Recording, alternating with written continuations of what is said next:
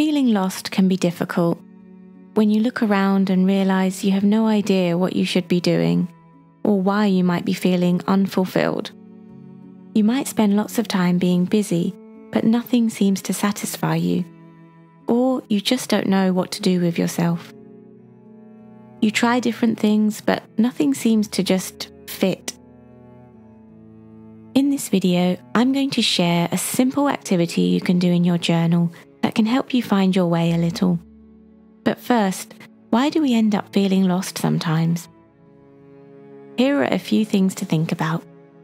Drift syndrome, when you've drifted into things unintentionally like a job. Suddenly, one day you wonder how you got there. Being too busy to spend time on what's important to you. If you're always too busy for your passions, you'll always feel like something is missing. Cognitive overload, when your mind is too full in day-to-day life and you have no system for offloading. You end up feeling lost and overwhelmed. Unrealistic expectations based on what you see on social media, making you feel like a failure.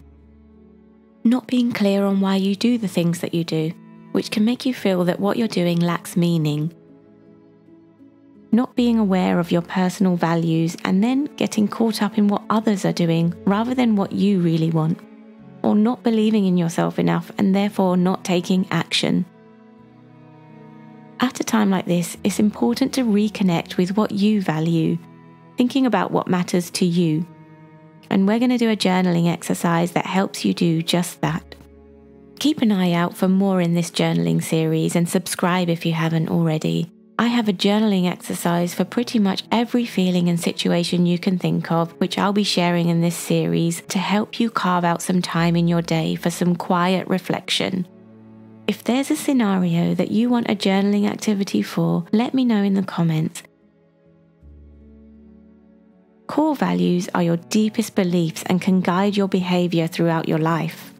So the first prompt in this exercise is to ask yourself, what are your core values? If you're clear about what you value, you'll be able to find ways to feel much more aligned with your values and feel slightly more fulfilled. Here's a list of some common core values to give you some ideas. Write down the values that resonate with you strongly at this point in time. Taking the time to just write this down on a page is a calming activity in itself. And you might actually start to feel a lot better just by reminding yourself of what you value. You can just write up the list on a page, or if you feel like being creative and find it therapeutic, then you can enjoy decorating your page a little like I did, and it will add to the calming vibes.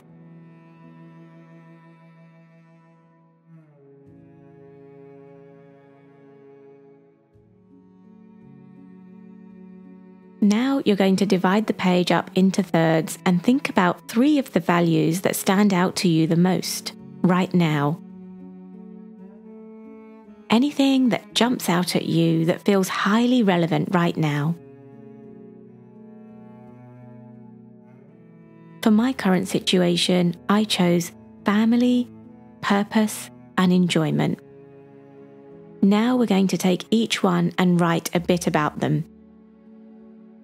Depending on how you're feeling right now, you might just want to write a bit about why it's important to you, what it means to you, what it makes you feel, and if you're ready after that, what makes you feel more connected to those values. I'm going to write about what I want to focus on in relation to the values I've chosen and some simple intentions that can help me feel aligned with them. For example, if you chose relationships, think about which relationships it is that you want to focus on and why. Then some things you can do to nurture those relationships. Maybe it's visiting your mum once a week, or spending time thinking about ways you can help a friend going through a difficult time. My first one is family because my kids are young and their growth and our bond is a big focus for me at the moment. So I listed some ways I can contribute to their learning and growth, and times in the day that I can arrange to be free for them physically and mentally, and ideas for getting quality time together.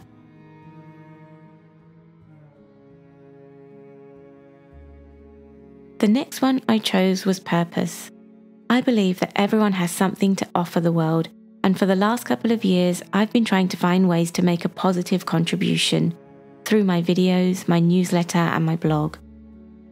As I grow and develop and reflect on life, I want to share what I can in the hope that it can help others too.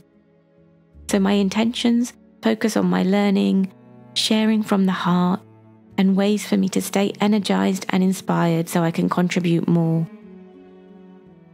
Finally, I have enjoyment. I recently turned 36, which can be a time in your life that you get caught up in work, chores, and responsibilities and forget to enjoy yourself. There are a lot of good years ahead of me, and I want to make sure I'm enjoying them through my work, my passions, and with my loved ones. Luckily, a lot of my fun comes from simple things like hiking, yoga, creating, reading, playing games. But I also miss the fun that comes from exploring and travelling, which was much easier to do on a stable corporate salary. So it was helpful to identify that as a contributing factor to my enjoyment too. Use this video to take the time out of your day to think about what matters to you right now. Think about how you can move a little closer to the things that you value. Narrow it down to just a few values to focus on right now, and this can help you live more intentionally. And prioritize what's important to you during busy and chaotic times. In a world where you're constantly being told how to live, it's helpful to take the time to think about a life that is meaningful to you.